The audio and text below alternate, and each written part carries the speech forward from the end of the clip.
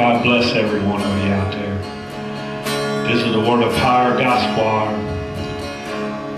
We're here because God put us here for you, amen. Can I hear an amen? Hallelujah. We love you out there, amen. I'm Reverend Ronald Davis. This is the Word of Power Gospel Hour. I pray right now the Lord would anoint the music, anoint the preaching and the teaching today. And if some of you will get set free, get some understanding, have your eyes open, amen.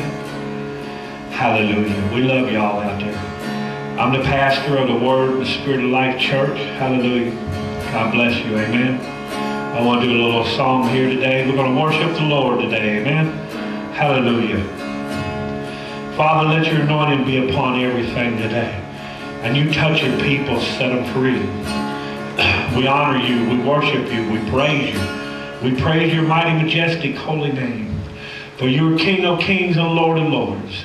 And Lord, we'll give you all glory and honor and praise today, Father.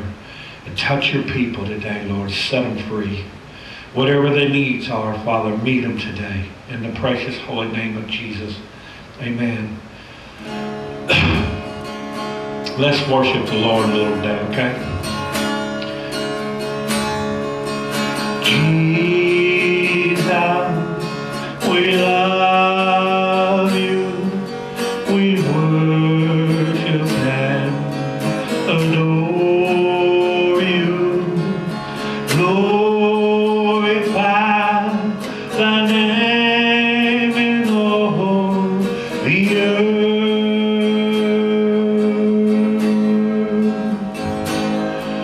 Come glorify thy name.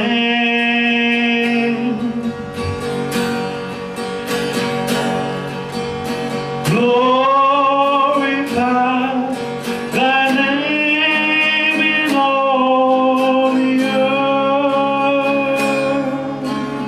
Give him praise today. He's worth it. He shed his precious blood for you and me. He come to set us free and save our soul. Amen. Oh, Jesus, we thank you. We worship and adore you.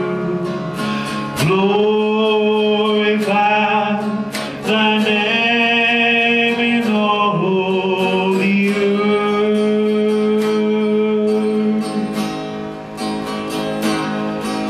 Come glorify thy name. Glorify thy name. Glorify thy name in all the earth. Hallelujah to the Lamb. Hallelujah to the Lamb of God, who was slain from the foundation of the world for you and I. I thank you, Jesus, what you did for me. I thank you, Jesus, what you did on the cross of Calvary. I worship and adore you. Bow down before you. I worship only you. I'll bow to only you. Lord Jesus, we thank you. Hallelujah. Do you love Jesus today? Oh my God. I can feel his holy, mighty presence. Amen. Some of y'all need to feel God's holy presence again. Amen. Can I hear an amen? Some of y'all kind of walked out from under his covering, and you need to get back under that umbrella. Amen. You need to get back under the umbrella of his covering, his love, his protection. You need to feel his holy presence again. Amen. Hallelujah. There's nothing worse. Let me tell you something today, okay? There is nothing worse than being a Christian and losing the presence of Jesus. Can I hear an amen? Amen. There's some of y'all out there, you know what I'm talking about, don't you? You haven't felt his presence in a long time. God wants you to be filled up again today, okay? Can I hear an amen? Amen. Well, hallelujah. Glory. I hope God's presence is just radiating and beaming out there to you. That the Holy Spirit with an outstretched hand is touching you today. Reviving you in your spirit today. Amen. Hallelujah. Glory. Well, how y'all doing out there today? Good, I hope. Some of y'all going through some things. We all go through things. The Bible says we're all called, and we're all going to go through the fire and be tested by trials. Amen. How you come out of them trials determines how you go in them, and how you react toward them determines how quick you'll get out of them. Can I hear an amen? Amen. Hallelujah. Amen. Oh, hallelujah. The name of my message today is Do Not Avenge Yourself. Let me say that again. Some of you all are taking the fight on yourself, and you don't need to fight the battle. Listen, God don't need no help. Amen. Can I hear an amen? Some of y'all trying to help God, and he don't need your help, because all your help did was put you in a bind and a bigger mess. Can I hear an amen? Let me tell you something. If there's anything that I've learned in my life, if you do it God's way, it will work. You do it your way, you're going to make people mad. You're going to make people offended. You're going to be offended, and you just may get in trouble. Can I hear an amen? You're not God. I'm not God. Only God can remove mountains, honey. Amen. Hallelujah. Let me give you some scriptures today. The name of my message is Do Not Avenge Yourself. There's some of you all out there, because the reason I know, because God gave me this message, because I was going through a trial and a test, and some people came against me, and I really didn't do anything to them. But the devil was using them, and they was carnal, and I had to react right. Can I hear an amen? The Bible says, love those who curse you. Bless those who curse you. Amen. We got to do it the Lord's way. Now, if I wanted to do my way, I'd give them a nice big right old. Amen. That's what a lot of us like to do. Smack them over the head with a baseball bat. Come on, be honest today. We're all alike. Amen. Unless you're walking in the Spirit, you're going to think that way. Amen. We got to walk in the Spirit, live in the Spirit, then won't I fulfill the lust of the flesh. Can I hear an amen? Then you'll walk in love toward people. Can I hear an amen? Listen, let me tell you something today. I'm going to tell you the true fight that we're fighting. Paul said over in Timothy, fight the good fight of faith. Listen, honey, your opponent and your enemy is not those people. It's the devil using those people. And sometimes it's the devil in those people. Amen? Come on. There's only two spirits in this world. That's God and the devil. Amen. There's many voices, the Bible says, but there's only two spirits. That's God and Satan. Amen. Can I hear an amen? Amen.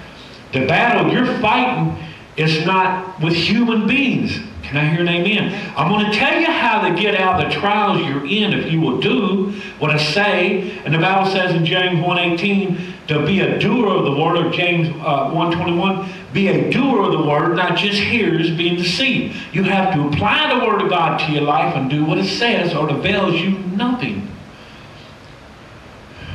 Amen. Can I hear an amen? I want to take you to your Bible. I want you to open the Bible up with me today. If you're a Christian, even if you're not a Christian, we pray today that you will be by the time this broadcast is over. Amen. Can I hear an amen? In Ephesians chapter 6, let's go there, okay? Amen. Hallelujah. Ephesians chapter 6. See, some of you all, you don't understand about the devil. Some of you know there is a devil, but you don't know his tactics. You don't know how he comes against people. He causes us to sin, but he's very wise. Amen. Hallelujah. Go with me, if you have a Bible, to Ephesians chapter 6.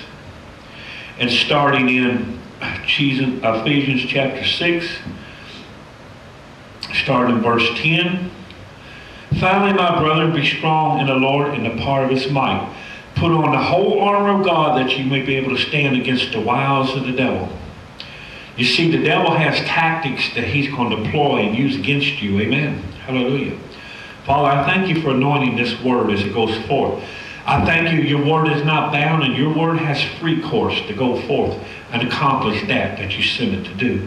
And Father, I thank you today. I pray you confirm your words with signs and wonders. You said in Mark 16, 15 through 20, it said they went into all the world and preached the gospel, and the Lord was with them, helping them, confirming his word. As I preach your gospel today, Father God, I pray you do the same thing, because you're the same God. Jesus said, I am the same today, yesterday, and forever. You're an unchanging God. We have an unchanging Savior, an unchanging Word. We have to change and conform and line up with the Word. Hallelujah. Amen. Hallelujah. It says, for we wrestle not against flesh and blood, but against principalities, against powers, against the rulers of darkness of this world, against spiritual wickedness in high places. Therefore, taking unto you the whole armor of God, that you may be able to withstand in the evil day, and having done all to stand, keep on standing. Those people that's coming against you, that the devil is using, keep on standing. Back up, back off. Don't do anything to them. Let God have the battle. Can you hear me? If you're listening to me, hear me, and you won't get in trouble, and God will deal with them. Amen? Or if they don't change, God will move them out away from you. Can I hear an amen? I've seen it happen too many times. When we do what God's word says, the Bible says that God watches over his word to perform it. He hastens his word. He quickens his word to perform it. God's word will not, it says in Isaiah, that God's word will not return back unto him void, but he will do the very thing that he sent it to accomplish to do. God's word will not come back void. When you pray, he heard your prayers.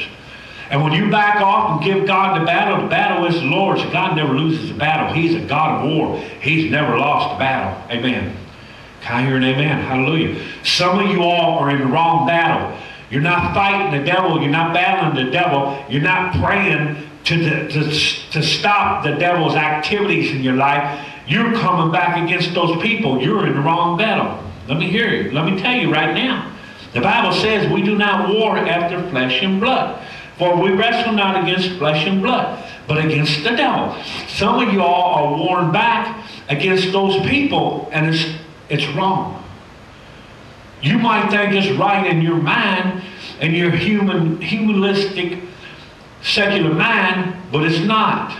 Let me tell you today, like I said, I've seen God move too many times when we get out of the way and let God be God. Can I hear you? Can I hear an amen? I know sometimes you want to bop them. Sometimes you want to just tell them off really good. But it's best just to zip your lip and be quiet in the name of Jesus. Amen? It's better to be quiet.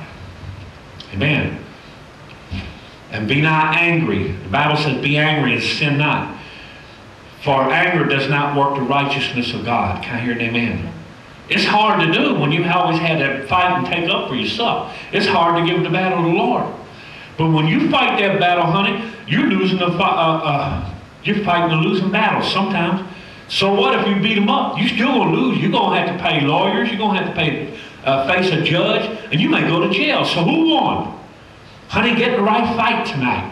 Listen to me. Some of y'all got people coming against you, and you want to come back against them. Some of y'all even contemplating going back in there and doing something to them. Hey, listen to me tonight. Don't do it. Do what God says, and he'll take care of them. And I guarantee you, when he takes care of them, they're taken care of. Because like I said, God will deal with their hearts and convict them. And if they don't change, you know what happened? God will move them out, not you. You just keep doing what God's word says. Be a doer of the word. Amen? Hallelujah. Some of you in the wrong fight. You need to get in the right fight. Over in Matthew chapter 26, verse 50 through 53. I'll tell you a little story. Whenever they came into the Garden of Gethsemane, Judas walked over to Jesus and he gave him a kiss. That was the kiss of betrayal. Judas, they paid him to betray Jesus. They gave him 30 pieces of silver. That's less than $20. You know what? Judas sold Jesus out for money. There's many of you all selling Jesus out for money today. You're turning your back on Jesus. Peter turned his back. Peter turned his back and he ran away from Jesus when he should have been running toward Jesus. Jesus was his only hope and chance. Some of you all turned your back on Jesus today for money, not fulfilling the will and the call of God in your life. Can I hear an amen? Oh, this is just coming out of spirit, but it's coming out. God is talking to the people. He's talking to the church. He's talking to them right in this hour and this day. Those that's not compromising or speaking the word of God. And God's word is going to either set you free or it's going to judge you. Can I hear an amen? Amen. Don't be foolish. Amen. Hallelujah. Hallelujah. And what happened when they went to take Jesus, Peter pulled out a sword. He sliced off, cut off a guard's ear. Jesus took his ear and put it back on and healed it. But he told Peter, he said, put up thy sword, Peter. Those that live by the sword shall perish by the sword. Do you understand what I'm saying to you today? If you live by the sword in the natural, and you get in the natural, and you get into the arena of this world and get into a fight with people in this world, the Lord said you'll perish. Those who live by the sword in this world, if you get violent in this world, you're going to perish. We need to get violent in the spirit. The Bible says ever since the days of John the Baptist, the heavens suffered violence, and the violent take it by force. We're not taking the kingdom of God by force. We're taking the kingdom of Satan by force. Some of you all need to learn spiritual warfare. That's why Satan has attacked you in your life, because you have no sword. You don't have the word of God in you. You don't have the sword to fight the devil with, and you don't have your armor on, and his fiery darts are piercing you. His attacks are taking you down, and they're taking toll on your life. Honey, you got to learn to do spiritual warfare. Amen. That's another message, another time. But some of you all wonder why all these things are happening to you. It's really not those people. It's the devil using those people. Can I hear an amen? But don't curse them. Don't come back against them and get in the arena of a war and a fight with them in the natural, because you'll lose. Can I hear an amen? Hallelujah. Let me write down. I'm going to tell you, I just went through some things. And don't tell me I don't know nothing about none of this stuff. I live the same life you do. I'm out in the workplace. I have people come against me, but you know what? I got to learn how to handle it. I got to learn how to do it right. And I failed in the past because I want to get in the flesh and slay them in the flesh. And I've worked some pretty hard jobs in my life, laborious jobs. And I'm kind of strong, and I want to get in the flesh and slay them, but I can't do that. Because just as Jesus told Peter, those who live by the sword will perish by the sword. You'll perish. Can I hear an amen? Let's get in God's fight. Let him handle it. Amen. I'm learning. I've always had to fight with myself. I grew up rough. I grew up in the wrong track. On the other side of the tracks, I grew up hard. I grew up rough. And I kept living that life till Jesus saved me one day. And I've always had to fight for myself or get hurt. Now it's hard to get the fight over to him. But I'm telling you, you need to give the fight to him. Can I hear an amen? It's the only way you're going to win. Amen. Because it's going to cost you maybe blood, cost you getting hurt, cost you lose your job, cost you go to jail, cost you to lose everything. Can I hear an amen? You don't want that. God don't want that for you. God take care of you. Give it to him. Give the battle to the Lord. The battle is the Lord's. Amen. And the victory is ours. Amen. Here's what the Lord told me. Don't use the sword like Peter, the carnal sword. Those who live by sword, I told you, shall perish by the sword. Don't get into the arena of this world in a carnal fight with people. That's what the devil wants you to do, especially those in authority. Honey, even though you may be in authority spiritually, they may be in authority over you. Let me tell you a little story real quick. One time, I think in Luke chapter 2, Jesus stayed behind in the temple for 3 days. His mom and dad, they went to Jerusalem to the feast. Okay, Jesus stayed behind. They left and they went on. 3 days they was looking for Jesus.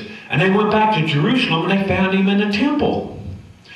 And the Bible says that Mary went to Jesus and she said, where have you been? Don't you know we've been worried about you?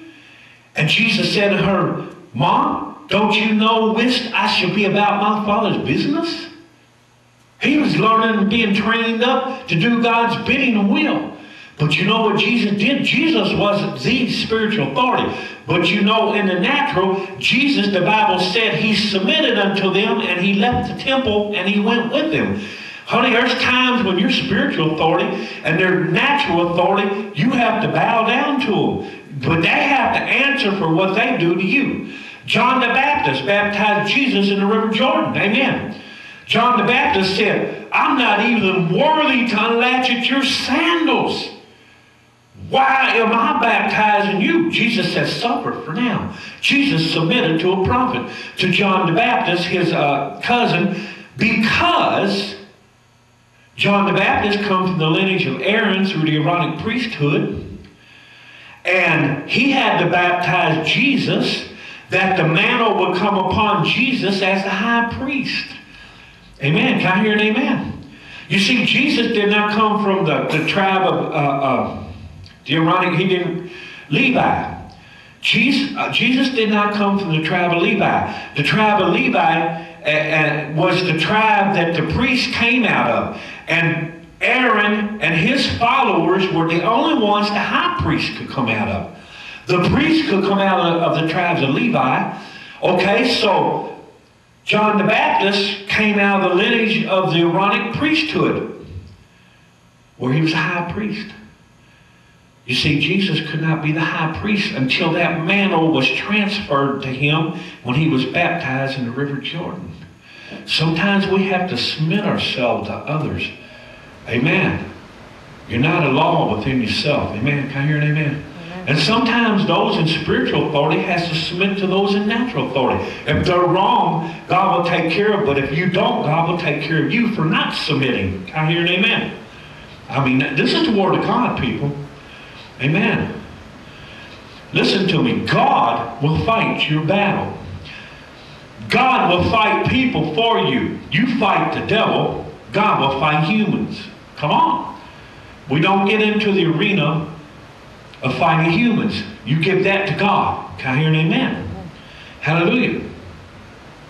It says over here in 2 Corinthians chapter 10, verse 3 through 5, the weapons of our warfare are not carnal, but they are mighty in God to the pulling down of strongholds, bringing every thought into captivity and obedience of Jesus Christ.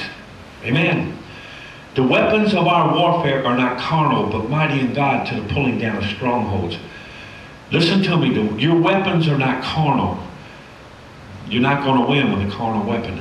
Amen. Because even if you do, you're going to face Almighty God in the end. And when you face Him, you did wrong. Can I hear an amen? Come on, we preach the simple truth. God bless you. Amen. Hallelujah. And you do not avenge yourself.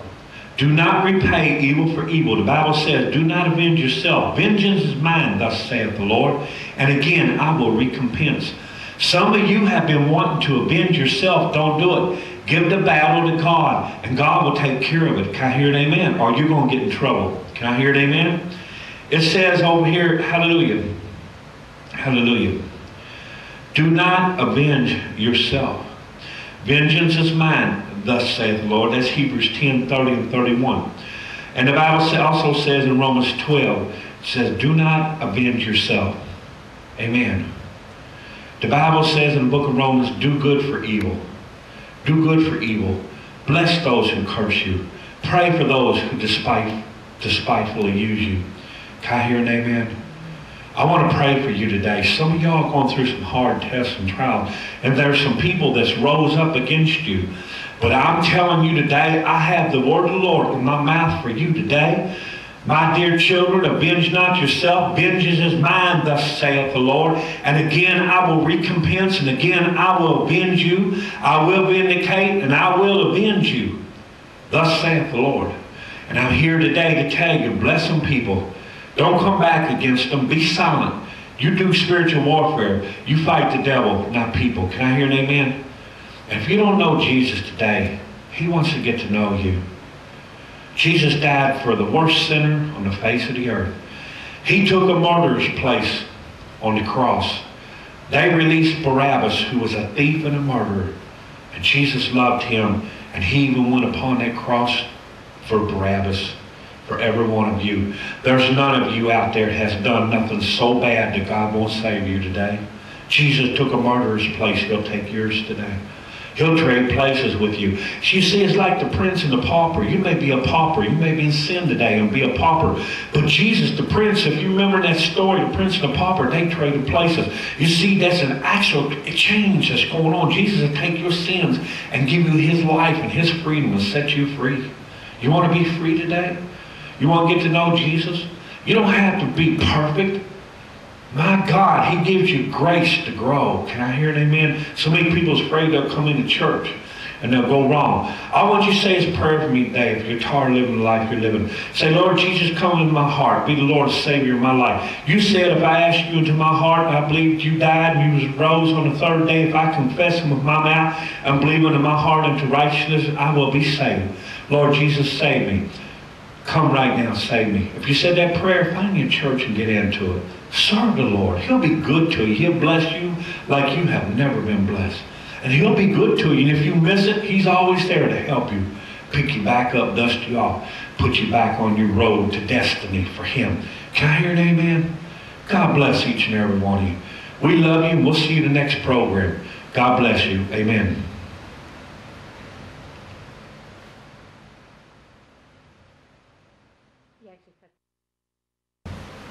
I'll just leave this robe on.